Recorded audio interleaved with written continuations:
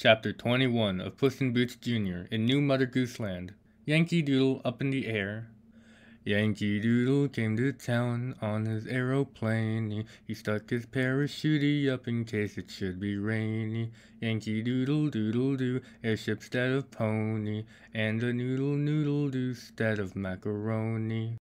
And this is the way Yankee Doodle came to town in New Mother Goose Land. At first, Puss Jr. did not remember him, but as soon as he heard his jolly voice saying, "Hello there, Puss in Boots Jr.," our small hero knew who he was. "Where's that fine pony of yours?" he asked.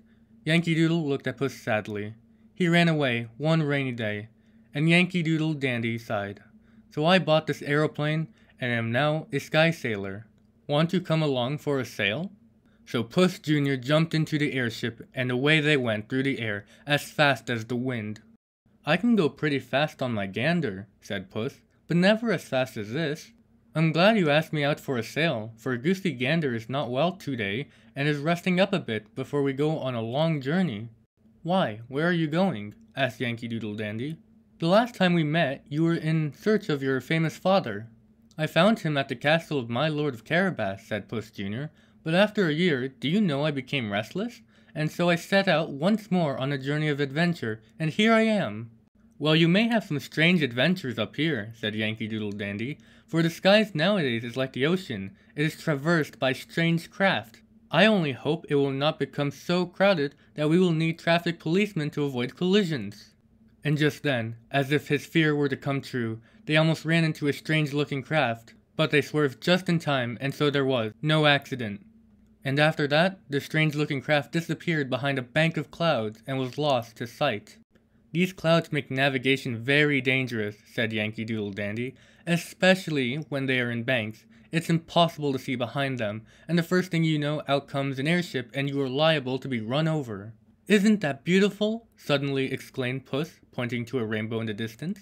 "Yes, that's Rainbow Bridge," said Yankee Doodle Dandy. "It used to be painted many different colors, but now it only has three, the red, white, and blue." "Hurrah for Uncle Sam's rainbow!" cried Puss Jr. And now you will have to wait until the next story to find out what happens after that. End of chapter 21.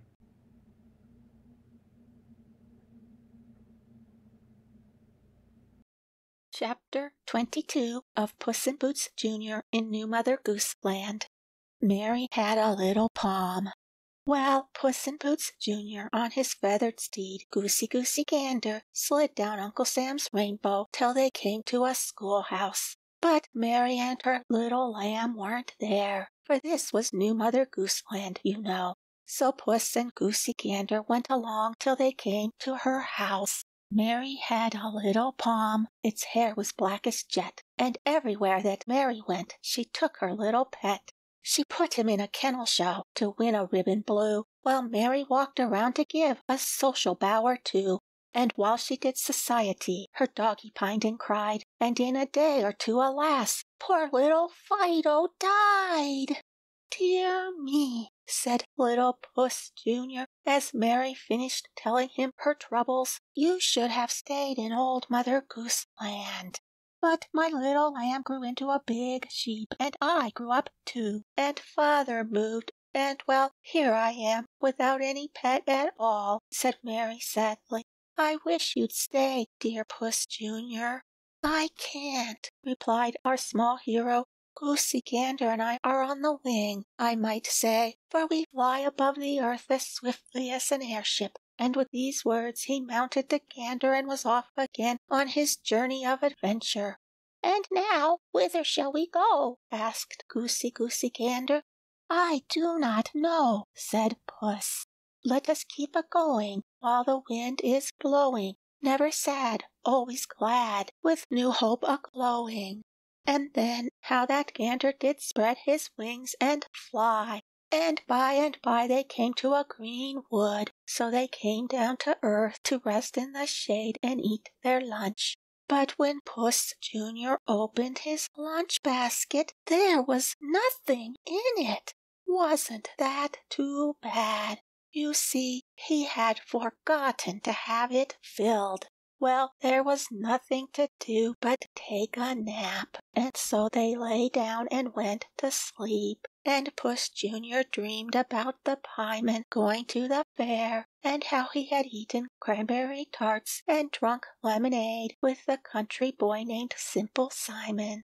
And he was just going to buy another tart when the pieman said, "Show me first your penny." And while he was fumbling in his pocket, he woke up.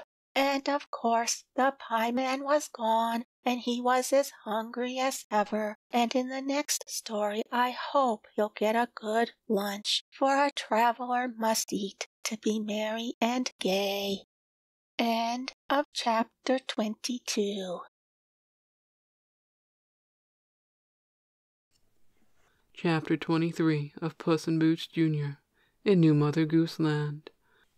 Lots of things happen. As I told you in the last story, when Puss Jr. woke up, he was as hungry as ever. So he said to Goosey, Goosey Gander, "Let us walk a little way through this wood.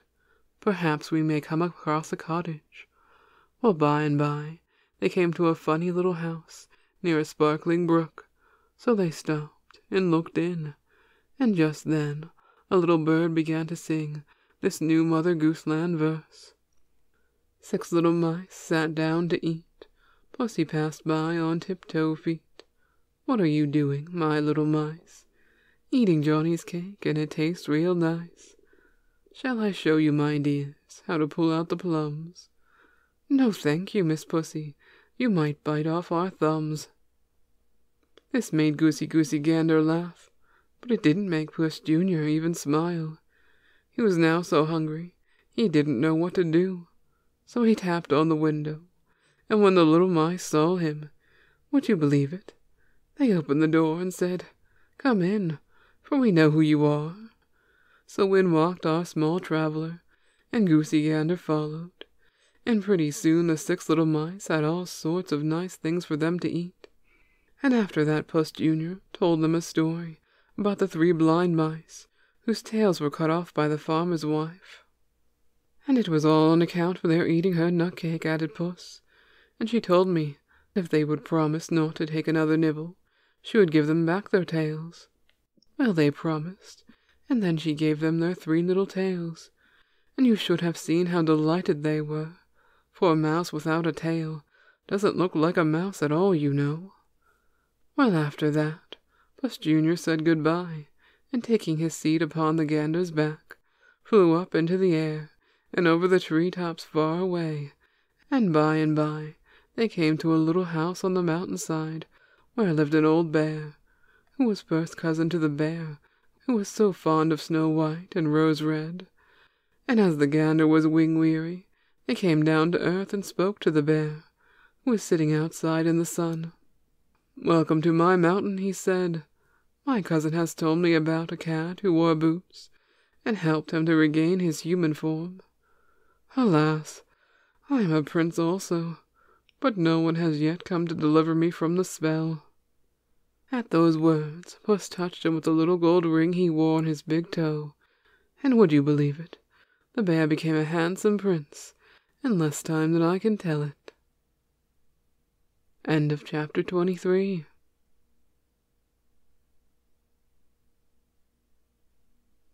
Chapter 24 of Puss in Boots Jr. in New Mother Goose Land. Poor Moon. In the last story, you remember we left off just as Puss Jr. turned the bear into a handsome prince and the hut into a stately castle. And if any little reader has missed the story before this, I will tell him that Puss had a magic gold ring on his big toe, which would remove any evil charm. Wasn't that nice? And the prince thought so too, for if it hadn't been for our little traveler and his gold ring, the prince would still be a bear. Well, after that, the prince invited them to stay at the castle, which they did for almost a week. And didn't they have fun? Goosey Goosey Gander played with the swans on the silver moat, and Puss Jr. went horseback riding with the prince every morning, and played checkers with him in the evening. But what he did in the afternoon, I don't know, for the prince had a new airship, and they went up so high in the sky that I couldn't see. So we will have to wait until you read this little verse of New Mother Goose Land. Hey diddle diddle, kerplunk in the middle, the airship punctured the moon. The little dog laughed aboard of the craft, while the fiddle kept playing a tune. And now you know what happened, and so do I. And then Puss Jr. told the prince about the cow that jumped over the moon, instead of kicking it like the airship.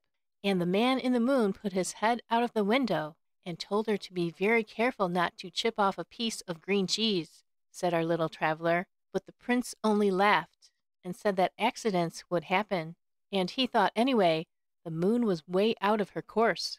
Well, the next morning, Puss and Goosey Gander said goodbye and set off once more on their journey of adventure, and everybody who saw them smiled, for indeed it was a queer picture. Puss Jr. astride of a large gander who flew at times just over the telegraph poles and the chimneys unless there was smoke coming out, and in many of the little towns they passed over, the children would shout and cry, "There goes a cat with boots and spurs, with a gander for his steed." Now, after they had flown for many miles, and it was toward evening, the gander settled himself on the roof of a big red barn, and Puss Jr. slid down the haystack which was against one end, and knocked on the door of the little farmhouse to ask for something to eat. And the reason the gander didn't come down was because there was a big dog in the barnyard. But Puss wasn't afraid, for in New Mother Goose Land, everybody is as happy as can be, unless he does something wrong, when, of course, he is not. But very few boys and girls do wrong, which makes it a lovely place to live in. And I suppose when you little boys and girls who read this story are grown up, you will tell your children, just as I am telling you, about this New Mother Goose Land, which little Puss Jr. has discovered. End of chapter 24.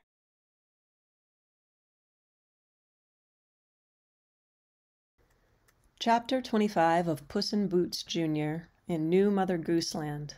Back to the Sawdust Ring. Puss Jr. was once more traveling on foot, for Goosey Gander had decided to make a visit at the Red Barn, where we left him in the last story. "Twinkle, twinkle, little star, shining from your motor car. Once you thought it all the rage just to twinkle from a stage," sang a parrot from her cage outside the stage entrance of the theater as Puss in Boots Jr. entered a pretty town. That night there was to be a circus, but how the elephant was ever going to act on the stage is more than I can tell. But let us wait and see, for pretty soon we'll buy tickets, unless little Puss Jr. sends us half a dozen passes. And wasn't it lucky? It was the same circus that Puss had once joined, a long, long time ago. And the kind-hearted clown, and the circus queen, and the big gray horse gave him as many tickets as he could use. So let us go in with him at once and see the show. But wasn't it too bad? Just at the last moment, one of the riders sprained his leg, and there was nobody to ride the big gray horse. And then the circus lady began to cry, for she had no one to perform with. And when Puss Jr. saw this, he jumped down from his seat and ran behind where the actor folks were all waiting for their turns, and put on a riding suit with a little silk top hat, and jumped on the big gray horse and rode round and round the ring, bowing and taking off his hat. And when the lovely circus queen saw him, she jumped on her beautiful black horse and came into the ring, and all the people cheered and clapped their hands, and let me tell you, Puss Jr. hadn't forgotten any of his old tricks. He jumped through rings with tissue paper over them, only first, of course, the ringmaster made a little hole in the middle so he could just squint through before he jumped. And the big gray horse jogged around and around. And pretty soon the circus lady jumped from the black horse onto the big gray horse, and Puss Jr. held her on. That is, he made believe, for of course she could ride all right. And then the people all clapped again and said, "Bravo," which means "well done," or something like that. And when the circus was over, Puss was asked to make a speech, but instead he recited this little poem. "Oh, I'm in love with a sawdust ring, and on the trapeze I'd like to swing, but my big gray horse I'd rather ride than anything else I've ever tried." End of chapter 25.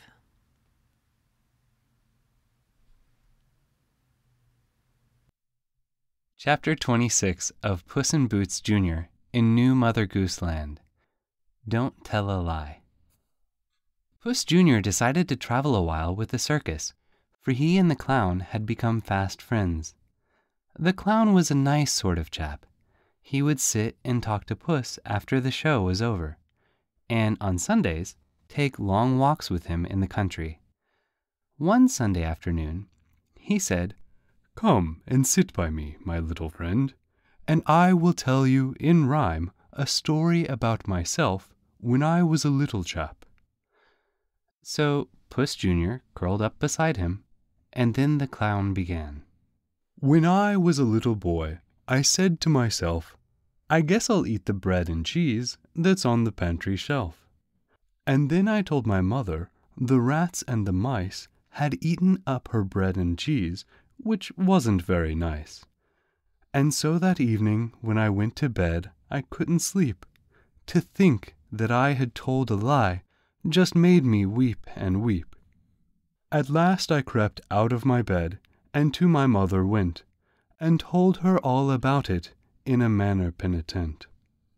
And then besides I had a pain, an awful stomach ache, and that, you know, is quite enough to keep one wide awake. And mother said, indeed, it was a naughty thing to do. Of course you could not sleep, because your conscience troubled you. She kissed me then and tucked me in, before she went downstairs, and for a while I lay awake, although I'd said my prayers.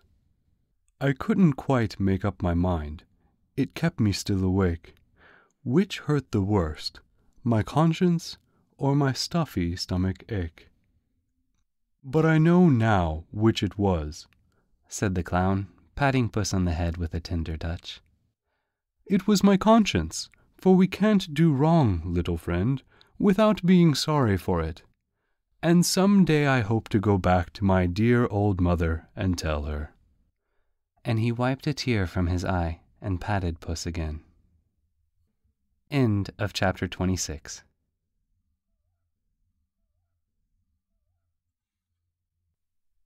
Chapter 27 of Puss in Boots Jr. in New Mother Goose Land. The Silver Fish.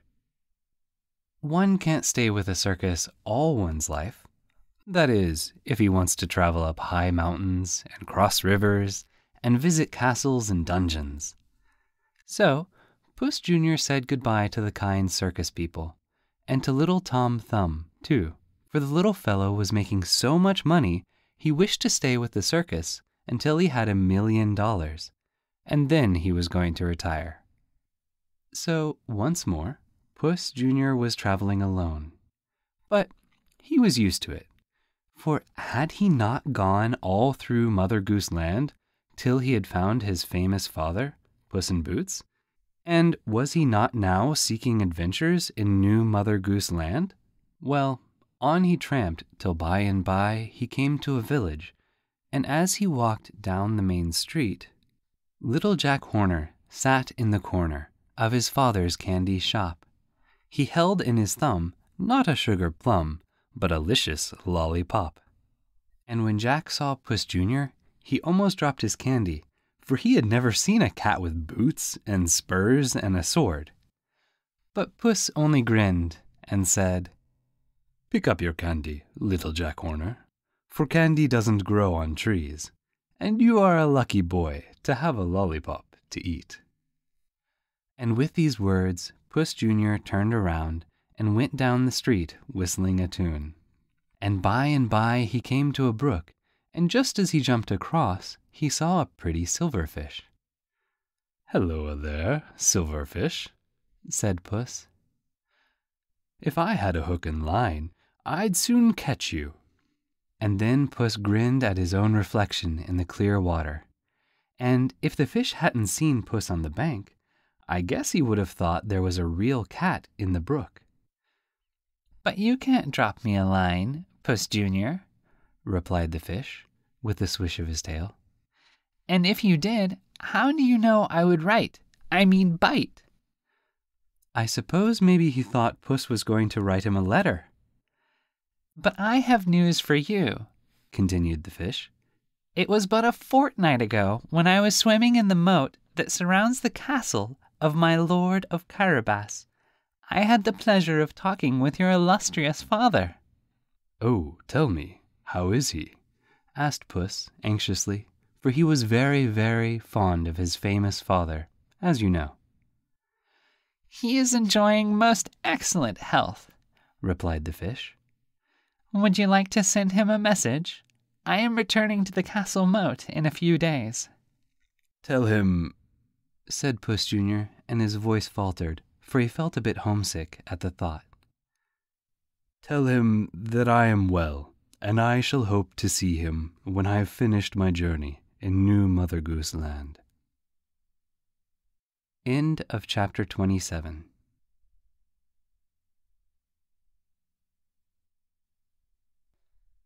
Chapter 28 of Puss in Boots Jr. in New Mother Goose Land. Home to the old farm. Hark, hark, the dogs do bark.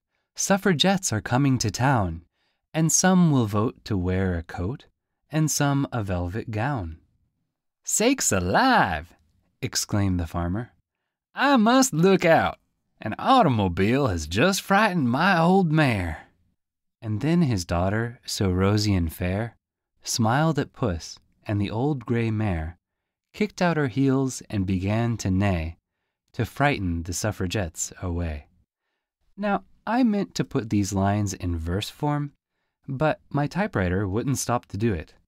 So you will have to read them over, if they don't rhyme properly, until you find out just where the rhymes come in. Well, as soon as the jolly party in the automobile drove away and the parade stopped, the farmer tied the old gray mare to a post, and Puss Jr. took the daughter, so rosy and fair, into a candy shop to buy some sweets. And then they came back and untied the gray mare, for the farmer had gone into a store to buy some seeds for his farm. Well, pretty soon it was time to go home. "Come along with us," said the daughter, so rosy and fair. And then Puss climbed up behind, and the gray mare never complained a bit, although she had a pretty heavy load with the farmer and his daughter and little Puss Jr. She just trotted along, and as no automobile came by and no raven cried "Croak," she didn't fall down and break her crown. I mean, her knee. I must have been thinking of Jack and Jill when I said that, I guess. And by they reached the farm, and oh my, it was a pretty place. Daffodils grew in the garden, and sunflowers along the fence, and honeysuckles on the front porch, and morning glories around the back door. And you know what a dear, old, comfortable farm looks like, don't you? It's a lovely place to come home to at night when the sun is going down beyond the western hills, and the first faint evening star is coming up over the damp meadows, and all the air is still, except for a twitter here and there from the trees or a distant crow of some barnyard rooster who is saying good night to the friendly sun. And now, little children, good night, for in the next story it will be morning, and Puss Jr. will be getting out of bed. End of chapter 28.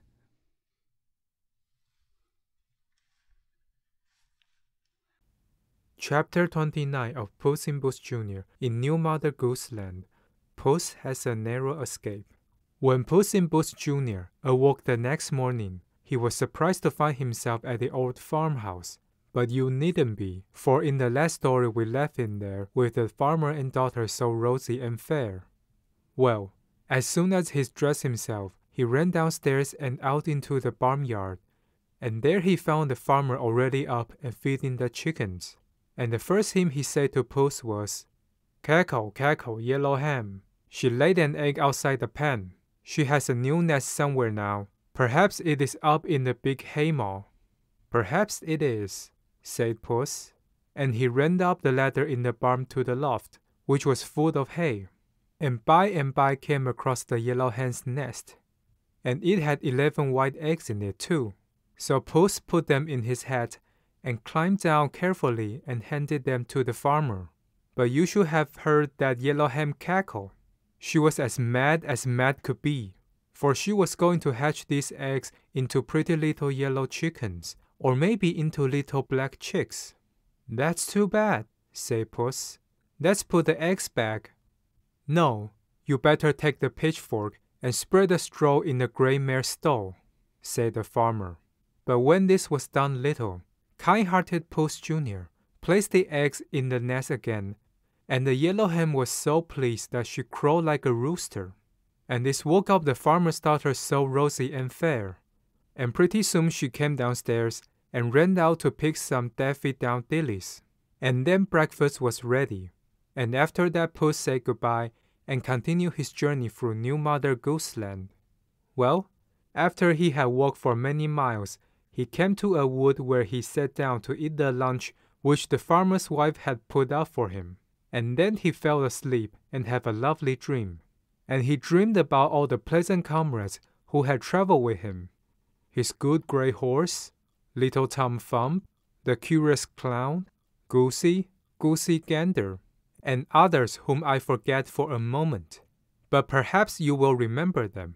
And while he was dreaming, who should woke up but his good gray steed? And when he saw his little master fast asleep, he stood very still. And then he tiptoed off a little way to eat some tender grass until Puss should open his eyes. And I guess maybe he would have slept all the afternoon if the good gray horse hadn't seen a wolf sneaking through the trees.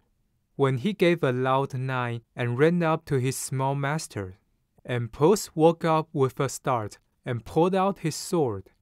"Keep it in your hand, little master," said the horse, "for you may need it any minute." And in the next story, you shall hear whether Puss has use for his sword or not. End of chapter 29.